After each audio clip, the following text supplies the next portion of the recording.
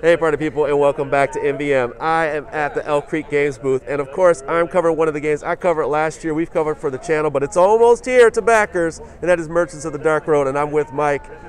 Tell us about this wonderful game. So yeah, with Merchants of the Dark Road, you are a traveling merchant, and you're trying to balance the fortune that you're going to be making by selling items with the fame that you're going to have from delivering items to the different cities in the Dark Road. And you got an interesting little mechanic that goes on there, part little Tetris going on the board. Yeah, definitely. Yeah, what do you do with your dice? So with your dice, you're going to actually be picking a die to activate, and you have one of three sections. You can either make goods, you can get an illuminated die, which allows you to get more actions on your turn, or you can gain coins, or you can manipulate this market die, this market board. Rondell stuff going on in this game? Lots of Rondell stuff, lots of dice worker placement, and beautiful art by Andrew Bosley. What you're seeing on the board right here is the Deluxe Plus Edition. Woo. We do have these amazing coins as well. Yeah, these coins are nuts, man. Which are just these coins are super through the roof sweet. Nuts. I don't think I could be any happier with the production value of this game. I think there's another level where you can step up your game, but this is fine. Well, we'll see. You know, we've got some stuff in the background that we're working on. So no, thank you so much for your time. This is awesome. I'm really excited for you guys to get this game. I'm going to get this game as well. And with that, party people, this is Elk Creek Games, Merchants of the Dark Road. You can look for it very soon. See you. Welcome back to more Gen Con coverage. I'm here with Anthony, the head of sales from the newly formed Pegasus Spiel North America. Now, before we jump into kind of what we're talking about today, just really quick, this is big news for the industry, the fact that Pegasus Spiel is bringing up a North American department. For those who know what Pegasus Spiel is, you've probably had to pre-order their games from Germany or have them imported. So what does this mean for gamers that love your games and also gamers that have never heard of Pegasus Spiel? A great question, and thank you, Ryan. So Pegasus Spiel is a very prestigious, very exciting publisher and distributor headquartered in Germany, responsible for a lot of Euros that we all know and love. Recently, we've seen Bonfire come through the market via Pegasus Spiel.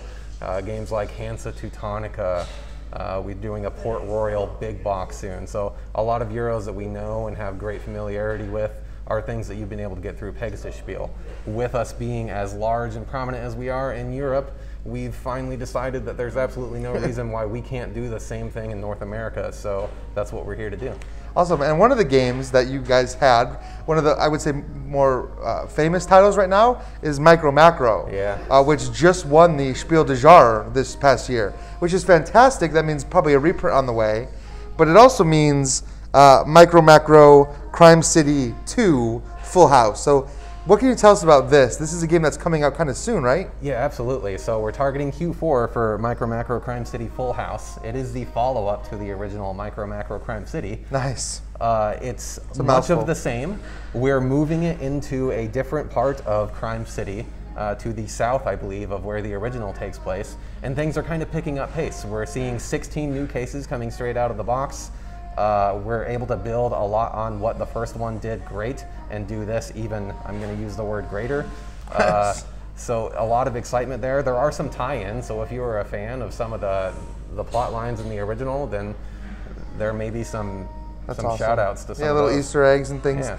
This is a cool game. I mean, like we said, it did win the Spiel des Jahres last year. It's a great deduction game where you're using this giant map. I mean, you can see this huge map, and just this is like a living city where you're kind of tracking different subjects and deducing different cases. It's super neat. If you haven't seen it, definitely do yourself a favor and check it out. And look for Crime City 2 coming out soon. And just anything that's coming out from Pegasus Spiel North America. We'll keep you guys posted on that story as we get more information. So Anthony, thank you so much for joining us today. Yeah, thanks for taking the time to talk to me. Hey party people, we are almost done today at Gen Con, but I definitely wanted to bring this to you, definitely because it's a solo mode game, it's a cooperative game, and we have Vagrant Song here by Weird Games Miniatures? Weird Miniatures or Weird Games, we go by either or. And I have Kyle here, and he's gonna be talking about the game, man. Tell us about it. We found out about this last minute. So this is a fully cooperative game. You play as one of 6 vagrants who hop on the Silver Ferryman. Silver Ferryman happens to be haunted by ghosts, and you are trying to save them, as you're also trying to save yourself.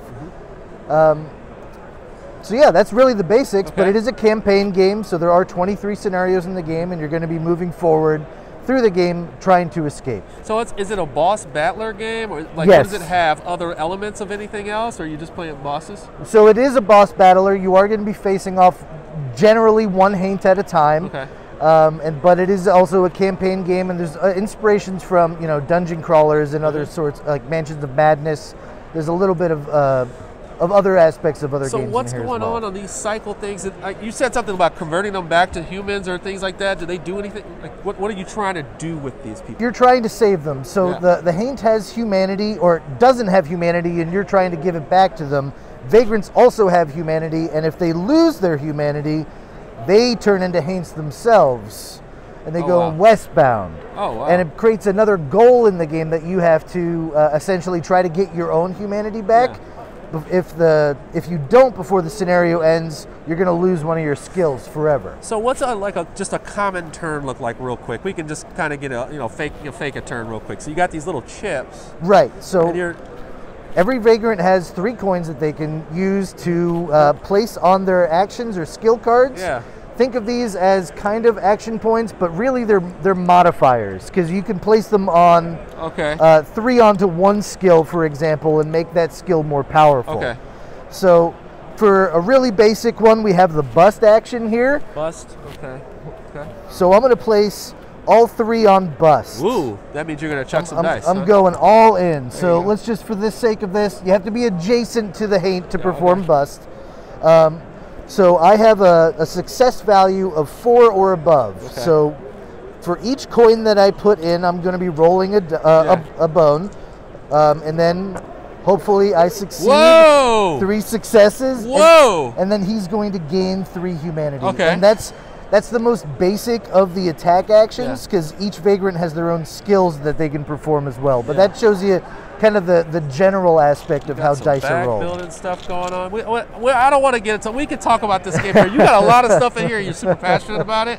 I think people will get a gist of this. Where can they find out how to get this? Because this is like, it was here at the con and it's gone already. So yes. where can you find out? Where can you get it? Or we're doing a pre-release here, and it will be released later to local game stores this fall. We're looking at late October, mid-November. And if you scoop it up at your local game store before the end of January, send in proof of the purchase to us on our website, and you can get a bonus scenario for free. Sweet. All right, party people, you take care. We're done for the day. I'll see you tomorrow on MvM. Thanks for watching.